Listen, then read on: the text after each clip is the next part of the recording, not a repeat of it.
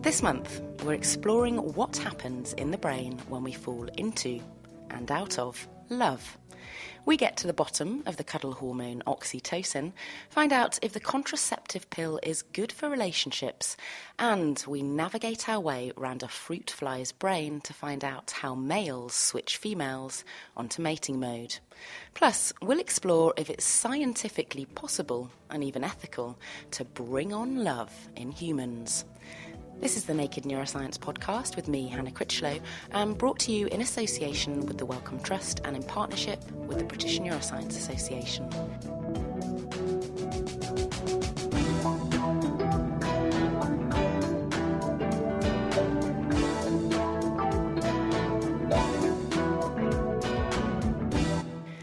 Kicking off the programme, romance, lust and love, courtship and marriage are recurrent themes explored throughout human history. The ancient Greeks depicted their pokings into the topic on their pottery. Jane Austen was most certainly preoccupied with the topic, and Shakespeare didn't shy away from the dalliances and drama of love either. And increasingly, scientists are starting to probe away at it. I took your questions on the topic of love to Dr. Alex Kogan from the Department of Psychology, Cambridge. First up, I asked him for his definition of love. Love is the best stuff in your life and the worst stuff in your life. Love is a conundrum, a major question that has puzzled humanity for a long, long time. Love comes and goes. Love can take many forms. It's one of the most broadly used words that I can imagine because we'll love everything from our parents to our romantic partners to cheesecake. It's extremely difficult to define, but it's something that really vibrates in all of our lives and is probably one of the strongest motivators in our lives. Thank you. And now Graham Bartlett has been in touch via Facebook asking, what happens in the brain when you fall in love? To be honest, we're still trying to figure that out. The neuroscience of love is very much in its infancy. We've had some studies come out that have suggested that when we feel love, the reward and motivation aspects of our brain light up. We do know that the dopamine system is involved within love. So, for example, when we show people pictures of their loved ones, the midbrain lights up, and that's part of the reward system. And dopamine is one of the neurotransmitters that we have in the body related to a whole host of processes, but it's part of the reward circuit. So feeling good about things when, it's something of worth to us. But to be honest, this work is extremely preliminary. We're still really trying to figure it out. And it's no surprise. Love is one of the most complex states that we could be in. And so to figure out what's going on in the brain is extremely difficult. Is it just neurotransmitters? Is it something with your body? Is it something more? These are still very much open questions that are really exciting to figure out. Thank you. So Michael Patella and also Elias have been in touch on Facebook asking, is there any way that you can A, make someone fall in love with you, and B, make them stay in love with you using the tricks of neuroscience? The tricks of neuroscience, I'm not so sure, but if you want to make somebody fall in love with you, be nice to them. If you want to make somebody stay in love with you, be nice to them. You don't need to resort to pharmacology and other tricks like that. It's just all that really isn't anywhere near as worked out as these simple, age-old sentiments of what's a good partner, what makes a good relationship. I would focus mostly on that, to be honest. So in terms of the things that you can buy over the internet, so for example, Amazon I think sells pheromones, and you can also buy oxytocin sprays. Oxytocin is a neuropeptide in the sense that it can work both as a neurotransmitter, so talking between synapses, but also as a hormone, so talking between different parts of the body. They're extremely ancient, so we believe that they've been around for at least 700 million years. We find them in a whole host of animals, and they're involved in many processes related to pair bonding, maternal caregiving, lactation, giving birth, potentially mate guarding. And so there's this idea that it might be one of the things that is really important for falling in love, keeping us monogamous, and related processes. we're starting to discover all these negative effects of oxytocin. So, for example, in recent studies, they've shown that when people get oxytocin administered intranasally, they could actually feel more envy and be more gloating than people that don't.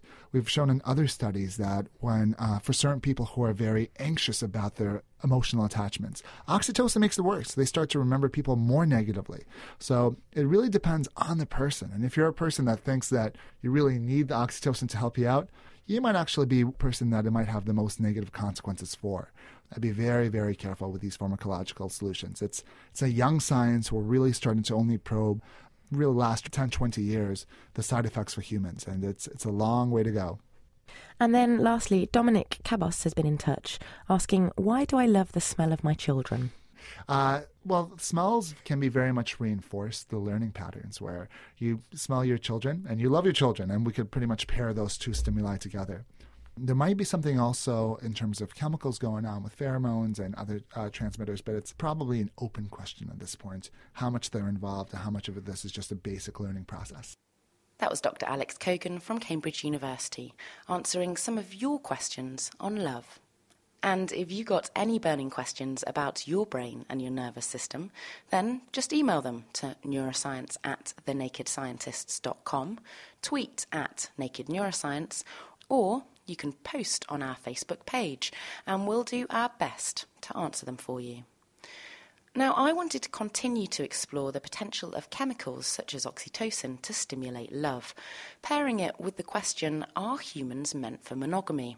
And can we promote happy long-term relationships using new knowledge from neuroscience? Love potions have been used throughout history in the hope of bringing on and maintaining love. In Swedish folklore, for example, to capture the heartstrings of someone you like, you might pop an apple under your armpit, carry it about for a day, and then bequest it as a present to your intended lover. And even since Roman times, various foodstuffs have been prescribed to stimulate lust, love, and good relationships. While such examples may have been based on symbolism and wishful thinking, as Alex mentioned, today the biological underpinnings of love are starting to be elucidated. At the same time, trends in divorce suggest that love might need a helping hand. Should science interfere? I called up an Oxford Don to explore this topic further.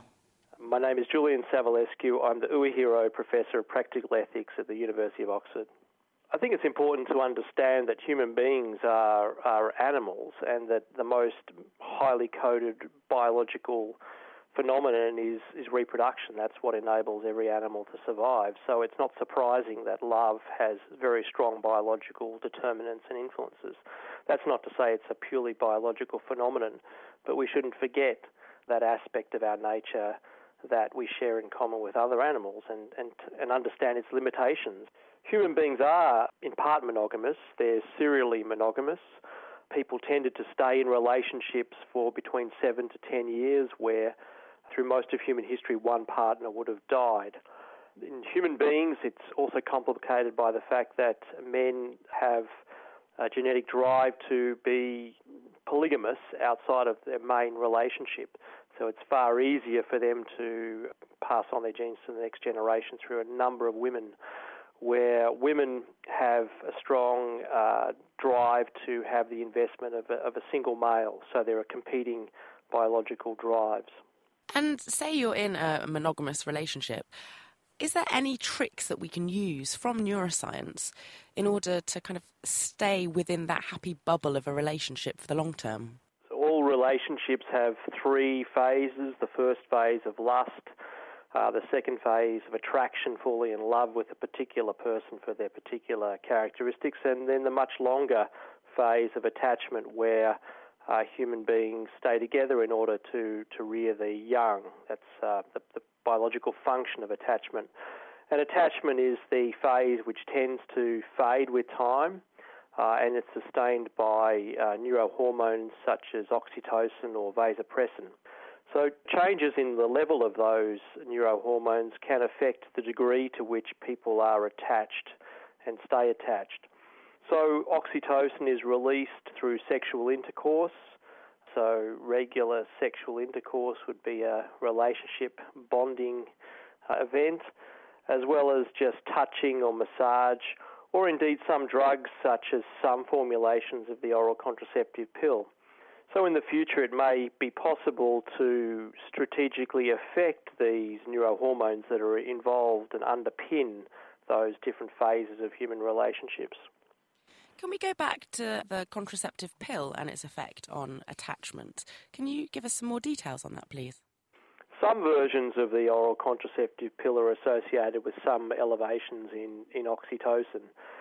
It's not clear whether these have actual real-world effects, but theoretically they could, and theoretically you could, enhance the oxytocin-releasing effects of various hormones. And do you think it is ethical, or do you think it would be right to deliver any of these oxytocin-releasing chemicals in order to help relationships stay together? Do you think that's a question that we're going to have to look into in the future? Human beings have inherent biological limitations, and in many ways they weren't designed for the world in which they do live in and the sort of world they want to live in. And science is showing us ways in which we can overcome those inherent biological obstacles, and I believe we should use that knowledge to achieve the worthwhile goals that we have. Just changing someone's biology by itself won't bring about any good outcome. You need to couple it with some environmental or social intervention. But to deny people access to these sorts of options is really to kind of make them run a race with one hand tied behind their back. And what about the fact that there's emerging information talking about how oxytocin can have some negative impacts as well, possibly feelings of envy and smugness?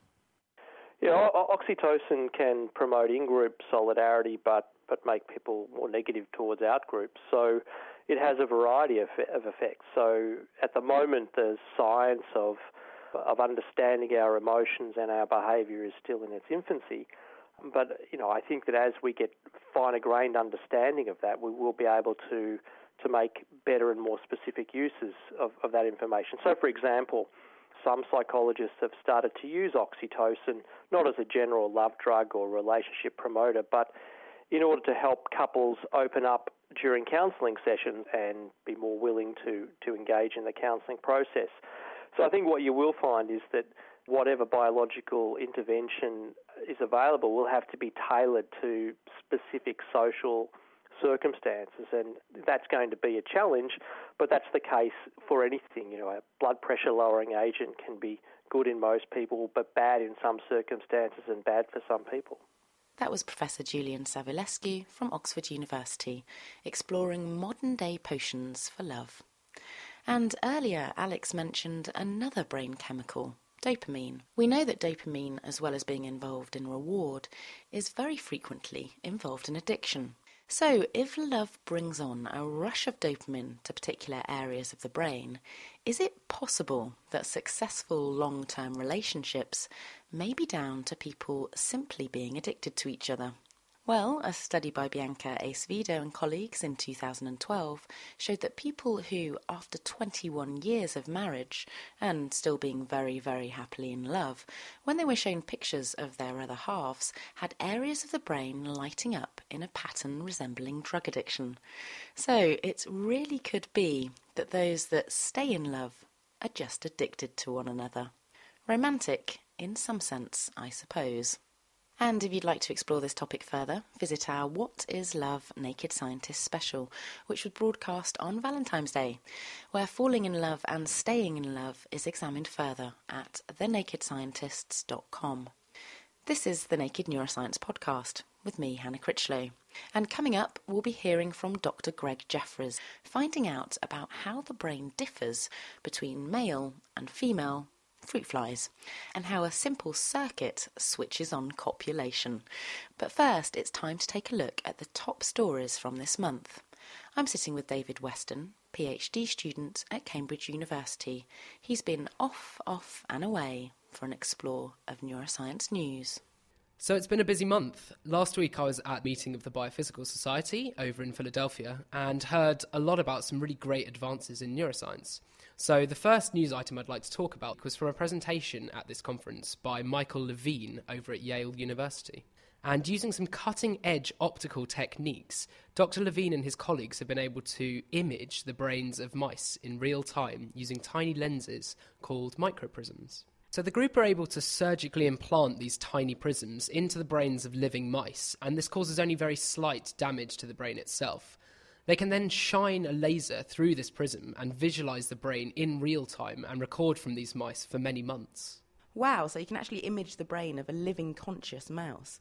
What else have the group managed to do with this technology?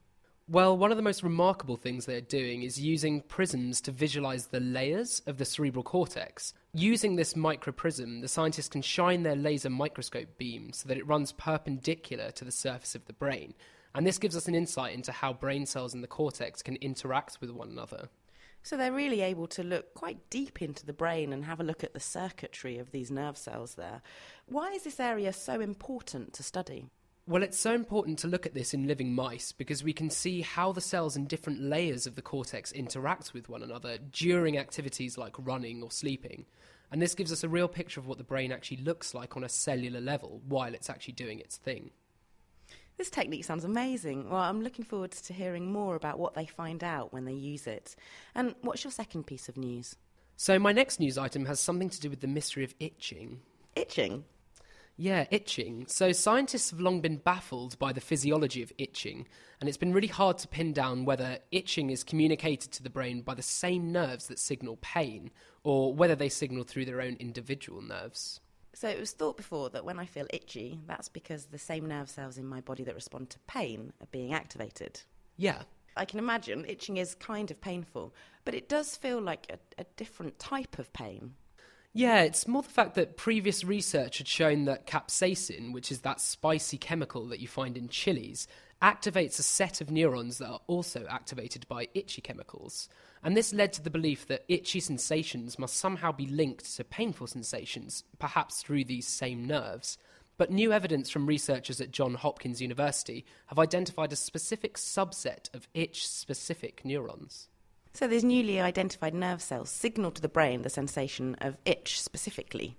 How did the scientists find that one out? Well, the researchers used sophisticated molecular biology to identify neurons that responded to itchy chemicals like histamine or an anti-malarial drug called chloroquine. They then showed that these neurons could be activated by the spicy capsaicin chemical, but that this sensation, instead of being perceived as pain by mice, was actually perceived as an itching sensation.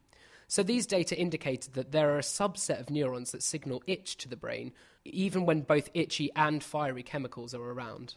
So now that these itchy neurons have been identified, what can researchers do with this finding? So excessive itchy sensation can be a pretty unpleasant effect from conditions like dermatitis. And although these neurons might not be responsible for conveying all the aspects of the itchy sensation, if we can design drugs that target them, we may be able to reduce the discomfort felt by patients. Great. So we might be able to scratch away at that itch using this information. And what's your last paper for this month's roundup? My last paper this month ties into the Valentine's Day themes of love and sex with some findings from a collaborative paper from German and American researchers. And this is all about the evolution of sex pheromones, those chemicals released by organisms wanting to attract a mate. Now, while the effectiveness of human pheromones has long been debated by scientists, the value of pheromones in other animals is pretty clear. Males release chemicals that specifically attract females of the appropriate species, and this signal attracts coupling between compatible animals. That's a fascinating system for attraction. And how did this system evolve to produce coupling between specific species?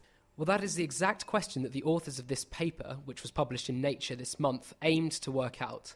They studied the pheromones produced by members of the parasitic wasp genus Nasonia, and what they found was that the Nasonia vitripennis wasp produces a novel pheromone completely different from other pheromones produced by other species.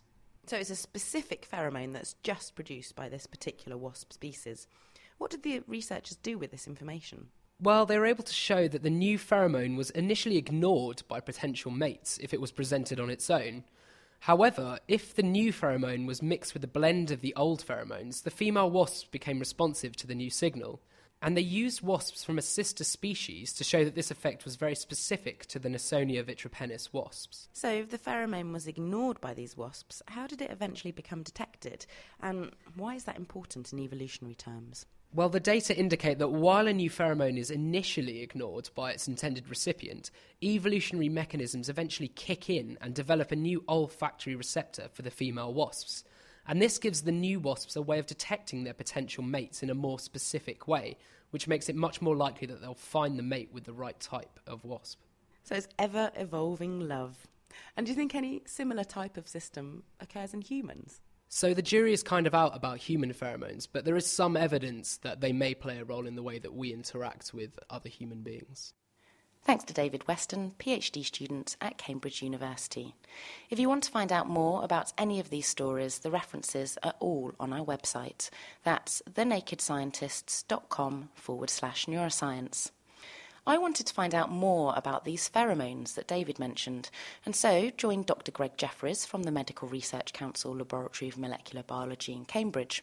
He's been looking not at wasps, but at another flying insect, the fruit fly. So you might wonder, why would we study flies? Well, my lab's interested in how the brain works. I think a lot of us are interested in how the brain works. And in particular, we're interested in how individual neurons within the brain talk to each other in order to allow them to process information about the outside world and control behavior. Now, we'd love to study these processes in the human brain, but at least for me, the human brain is too complicated. There are about 100 billion neurons in the human brain, so that's the nerve cells in the brain that are communicating with each other. So even a mouse has 100 million neurons. And that still is too complicated for me, at least. So we study the fly. The fly has 100,000 nerve cells, and for me this is a countable number, and someday, maybe in the not-too-distant future, we might be able to understand how all of these neurons are connected to each other and what they're talking about when the fly is behaving. Greg and his lab are looking at how nerve cells connect in relation to one specific type of behaviour, courtship. So typically the male fly will approach the female fly by following her around. He'll sing her a love song, essentially serenading her. Then he will try to lick and touch her and eventually try to copulate with her. She'll respond to these courtship attempts by either becoming docile and letting the male do his thing, or if she's not impressed by his attempts, she will just kick the male in the face, literally. What's controlling this behaviour? Well, it's one type of chemical signal, a so-called pheromone called CVA. CVA is given off by the male fly, and when other males smell this pheromone, they increase their aggressiveness, getting on their hind legs and boxing each other, whereas usually females increase their receptivity when they smell this chemical signal. And Greg is looking at how the nerve cells involved in CVA detection connect and make a circuit to give rise to these different behaviours, as he explains. So what's really nice is that here we have the same molecule that can trigger different behaviors in male and female flies. And so what we'd like to know then is, why is this? What we did was we recorded from nerve cells inside male and female flies while we were puffing pheromone onto them. So to do this, we immobilize the fly, we make a very small hole in its very small head. The neurons that we're interested in have been made to glow green so that we can tell them from all the other neurons in the fly brain. We then approach those neurons with a very fine glass electrode, and we seal on to a single cell and record its activity. So that's some really neat technologies that you're combining there, and I'm presuming that this is in the fully conscious living fly. That's right. So the fly is, alive and kicking, and it's responding to these smells that we're puffing onto it. It is pretty amazing when you're doing the experiment. When you look at the activity on these individual electrodes, you're sitting there watching the fly think, right? So Greg measures the electrical activity of nerve cells in the fly as it's being puffed with pheromone. It turns out that the pheromone CVA is detected by the fly's antennae. Here, there's the olfactory organ of the fly, the smell region, and this activates the first nerve cell in the circuit. This nerve cell then talks to a second nerve cell, and the second nerve cell passes that electrical activity onto the third nerve cell that's deeper in the fly brain. And that's the basic circuitry for pheromone perception. It's a really simple 3-nerve cell circuit, and the only difference in this circuit between the male and the female fly is at that third deepest nerve cell level, which Greg calls neurons A or B. Greg explains his results. We've been able to show that A neurons are connected to the incoming pheromone information in males but not females, and B neurons are connected to that information in females but not males. So really you've got a very simple setup here. You have a clear difference in wiring, in connectivity, that's resulting in a difference in the response of particular neurons in male and female brains. Gosh, that's exciting. So do you know what's controlling this switch, this circuitry for which neurons are going to be connected? We certainly are excited. It's the first time that anybody's been able to demonstrate a sort of bidirectional switch like this in any animal as far as we're aware. Now, in terms of what's controlling it, one of the nice things about the fly system is that we have a really good idea about that. So there's a particular gene called fruitless. It's a transcription factor. That means it controls other genes. This fruitless gene is actually only active in males. So the action of fruitless in males is to rewire the A and B neurons. So what you can imagine is that fruitless unplugs the B neurons and it plugs in the A neurons. Normally in females, the default wiring pattern is that the B neurons will be plugged in and the A neurons will not. So, if you take the analogy of a train on rail tracks, imagine the pheromone signal, CVA, is the train, and the rail tracks are the cables with which the nerve cells in the circuit communicate. In both sexes, the train on the rail tracks goes past the first station, so the first nerve cell on the antenna. The CVA train goes past the second nerve cell, deeper in the brain, and then at the level of the third nerve cell, something different happens. Here, the train can either go to station A, to the right, or station B, to the left. So in the female flies, the train will turn left and go to one part of the fly's brain, and in male flies, the train will go to the right. And this controls mating behaviour. Greg and his lab have found this out, and also that the simple circuit switch directing the train route is controlled by the gene fruitless. What we've even been able to show is that the action of this gene only needs to be restricted to the A or the B neurons, and the rest of the brain doesn't need the action of this gene in order to flip this switch. So does that mean then that you can express fruitless in female baby flies and then change their behaviour so that they become male-courting aggressive flies? So we haven't done that experiment, but somebody else has, Barry Dixon's lab in Vienna, and that's exactly what they found. So they caused fruitless to be expressed in the male pattern in female flies all the way through development. And the result of that was female flies that would actually try and mate with other females. And what we think we found is this little switch in olfactory processing is one of the changes that is required to turn a female brain into a male brain and produce these kind of behavioural differences. So that was Dr. Greg Jeffries from Cambridge discussing how a switch within a simple 3-circuit system switches on mating mode in male and female flies. I also asked Greg whether such pheromones and such a switch may exist in humans. He emphasised that the human brain is very, very complex, and it's hard to study these kinds of questions in humans at the moment. We don't have a clear answer, but he's not about to start buying pheromones that are being sold over the internet just yet. Now, we finish off with something else that's been keeping a neuroscientist up all night. It's her wonder and amazement at how the brain computes information to give us our perception of the world. Hi, I'm Corey Bargman from the Rockefeller University and the Howard Hughes Medical Institute in New York in the USA. And one of the things that amazes me about the brain is that every day your brain encounters a different situation that you've never seen before and maybe has never been seen before by anyone in the world, and yet your brain can make sense of it. There's infinitely many worlds, and your brain takes all of those worlds and turns them into a logical, coherent series of events. We don't know how to teach a computer how to interpret every possible event that could ever arise in the world. You can't even imagine writing a computer program that would program in every situation, every combination of people, every combination of the weather and the place and the car and the situation you find yourself in. And yet your brain solves that problem effortlessly and turns it into a constant and sensible perception of the world. So I'm really interested in understanding how the brain can interpret infinitely many environments and generate infinitely many perceptions and emotions and thoughts and behaviors. And that's why I'm a neuroscientist and I study the brain. That was Professor Corey Bergman from Howard Hughes Medical Institute, New York, describing her awe at infinite colliding situations, perception and emotions. That's all for now. We'll be back again next month to navigate our way through the brain. How do we get from A to Z? Are there cells in our brain that act as a compass? And is gravity necessary for this? Could we navigate in space? And how do starlings flock together in such a beautiful murmuration? We'll be finding out.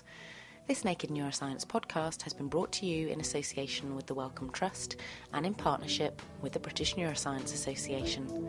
See you next month to open our minds.